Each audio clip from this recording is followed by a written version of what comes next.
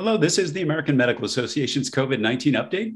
Today, we have our weekly look at the numbers, trends, and latest news about COVID-19 with AMA's Director of Science, Medicine, and Public Health, Andrea Garcia in Chicago. I'm Todd Unger, AMA's Chief Experience Officer, also in Chicago. Andrea, a lot has happened over the past week. Big update from the CDC around mask guidance. Can you give us a quick recap of the change? Yeah, so thanks for having me, Todd. And last week we were sort of anticipating what this change would be, and we were expecting an update from CDC. And what we heard last week is they're shifting their guidance for vaccinated individuals to call on them to, again, wear masks in public indoor settings, especially in those areas of the county where we're seeing high or substantial levels of community transmission of COVID. You know, Andrea, a lot of the headlines that you see out there say something to the effect of the CDC reversing their earlier decision, but that's not really a fair take on this. I mean, there's a reason they changed the guidance, right? Right. And I think CDC had said that when they announced their guidance a few months ago, that as we get new information, we can expect the guidance will shift. And that is really what we are seeing here is the CDC has new information based on an outbreak in Massachusetts, and that new information is resulting in a shift in the guidance. And so there's some pretty specific guidance on the masking part about who needs to start wearing a mask indoors. What's the way that is determined at this point? Yeah, so the CDC website, specifically the CDC COVID Data Tracker, has a county level map where people can see the transmission level in their area. So if you fall into one of those red or orange categories, those are areas of known concern, and that is where CDC is recommending that individuals mask up in indoor public settings. We know that over 2/3 of the country are currently within those areas, and we're seeing substantial transmission in all 50 states. So people should continue to watch that map, which I understand is updated daily, and see if their area falls into one of those areas. And if it isn't now, it certainly could be soon, given what we're seeing. Wow, that statistic that you gave, that over 2/3 of US counties have higher or substantial transmission, that's pretty startling given where we were just a short time ago. Are there any times when fully vaccinated people are advised to wear masks, even in areas where the transmission isn't high? Certainly, and I think it depends on your individual risk as well. You don't have to wait until your area is in one of those categories to mask up if you want to take extra steps to protect yourself. But what the CDC is saying is, fully vaccinated people could wear a mask regardless of transmission, especially if you're immunocompromised, you're at increased risk for severe disease, or if someone in your household is at increased risk for severe disease. And of course, if you have kids who are not yet eligible to be fully vaccinated.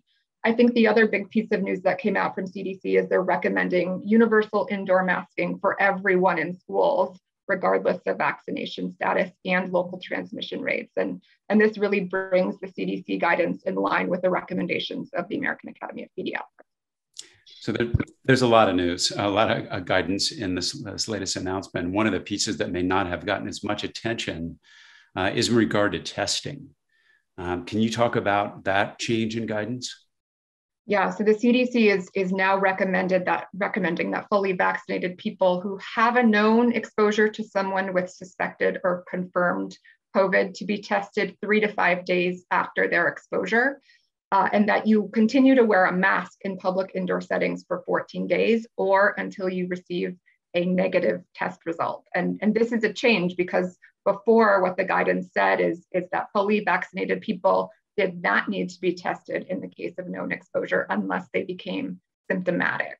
And so why would a vaccinated person have to get tested then? Yeah, now that we know vaccinated people have a high enough viral load to transmit the virus to others, that testing change makes sense because they can be a person who's transmitting the virus. So that's why we see that change in testing. It's another set of words that most average people thought they would never be talking about viral load, but that leads us to the next question, which is about the data that led to these changes. that was reported in a report by the CDC on Friday. Can you talk about some of the specifics from that report? Yeah, so they published in their MMWR some of the information about the outbreak in Provincetown, Massachusetts. And, the takeaways there were that the Delta variant is more transmissible than what we originally suspected it would be, but that immunized people who have a breakthrough infection can spread that virus to others.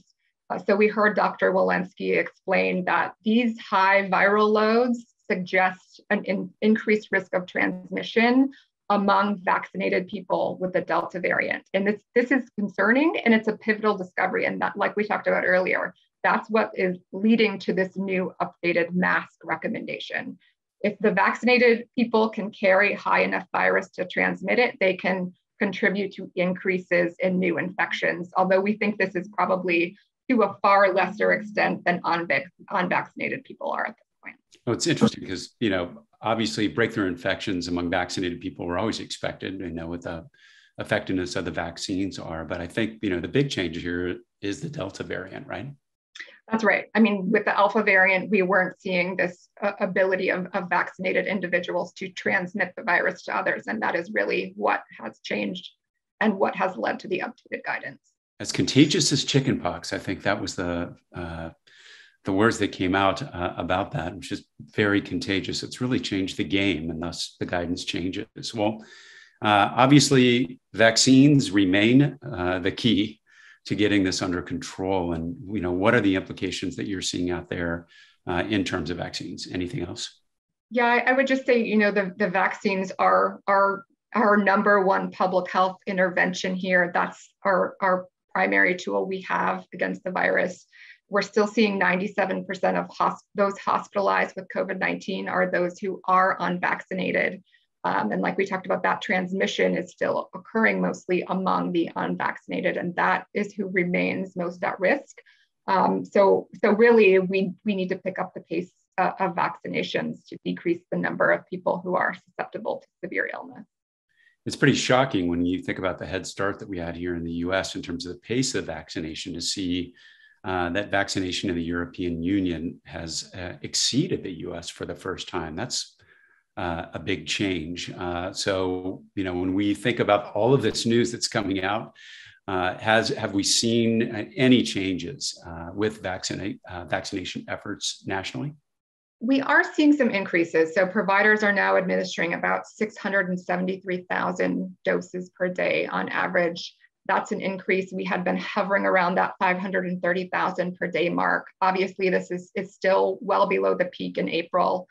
CDC is reporting about 191.8 million people as having received at least one dose of the vaccine. So that's 57.8% of the population, and 164.9 million, or 49.7%, who are fully vaccinated.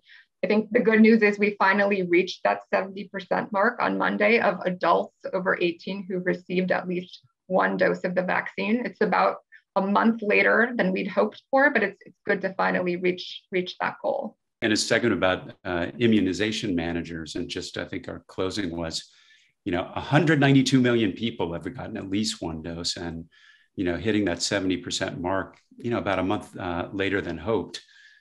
Those are big numbers, but still a long way to go, given the Delta variant and the impact that it's having right now.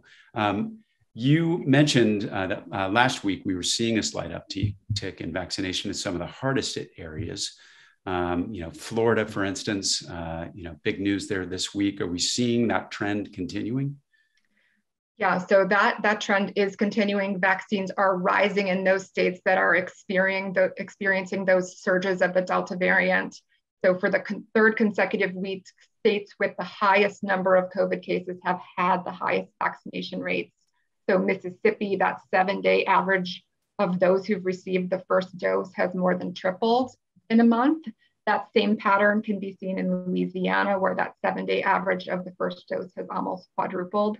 And in Missouri, that number of first doses has almost doubled over a month. So this gives us some hope, but I think overall, these jurisdictions are still lagging behind the rest of the country. and their overall rates remain low. But I think it is promising to see these numbers increasing. How are we actually doing when you're looking at a specific number of cases this week? Yeah, so this week we surpassed 35 million confirmed COVID cases. We're at 35,135,404 reported cases of COVID. And there are 613,769 reported deaths.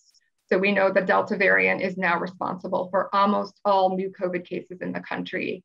And the 7-day average of cases is up 64% compared to last week. So we're at 66,606 cases for the week that ended on Friday. You know, when we were talking a minute ago about kind of state by state, one thing I didn't hear from you is about Florida. And can you tell us what's happening there? Yeah, so Florida continues to be really a hot spot for COVID transmission. They reported 21,683 new cases on Friday alone. That is the highest one-day total since the start of the pandemic. And on Sunday, they broke the previous record for current hospitalizations, reporting about 10,000 people hospitalized with confirmed COVID cases. And that previous record was from more than a year ago. So Florida is really leading the nation in per capita hospitalizations for COVID. Their health systems are reaching a point of being overwhelmed. We're hearing that the cases there are younger and younger, and they're starting to have to put emergency room visitors in hospital beds and hallways. And at the same time, we're seeing the governor resisting mask mandates there. And we saw the executive order signed on Friday, which said, parents have the power to decide for themselves whether or not their children wear masks in schools this fall. So obviously that's counter to what the recommendations of the CDC and the AAP are at this point. Mm-hmm. Hard to understand given, again, another astounding number, almost 22,000 new cases on one day, the highest since the pandemic started. That is definitely not the direction we're hoping to see here. In terms of kind of heading that off, one of the things we are seeing are more employers asking for proof of vaccination. Can you talk a little bit about that? Sure. Yeah, I think, part of that is we saw the Department of Justice release a memo which said that there is no federal law that prohibits mandates for these vaccines while they're under an EUA. And so we're starting to see more employers move in that direction. Certainly it's notable that President Biden announced that there would be really a two-tier system for our federal employees. There are 4 million federal employees. So those who don't get vaccinated will have to social distance, they'll have to be tested regularly, they'll have to wear face coverings, and they also will face limits on official travel. So that really stops short of a mandate because you have a choice between masking or taking these other public health preventive measures. But we're seeing more move in this direction, and certainly Google and Facebook, for example, recently announced that they would be mandating vaccinations for US employees before they return to the office. So we're hoping that we'll see other employers move in this direction as well. Of course, we saw last week a group of healthcare organizations, including the AMA, supporting mandates for healthcare workers, seeing lots of activity among universities, colleges. The Indiana University mandate just upheld as well. So lots developing there. In terms of other messages, anything else from the AMA that we should let folks know about this week? Yeah, I would just note that the AMA released a statement in support of the CDC's updated mask guidance, noting that with continued increasing spread of COVID in the US, the number of people who remain unvaccinated, that this updated guidance for vaccinated individuals is really needed to help curb the spread of COVID, particularly the Delta variant, and that wearing a mask is really a small but important measure that we can take to help us all stay safer. And then, of course, we continue to strongly encourage everyone who is eligible for a COVID-19 vaccine to get vaccinated as soon as possible. If you have questions or concerns, speak with your physician and review trusted resources, including getvaccineanswers.org. Absolutely. And I think you hit on the important thing is we're hearing more and more, talk to your physician, get vaccinated. Well, that wraps up today's COVID-19 update. Thanks again, Andrea, for being here. keeping us informed on the latest numbers and trends. We'll be back soon with another COVID-19 update. For resources on COVID-19, visit ama-assn.org/COVID-19. Thanks for joining us today, and please take care.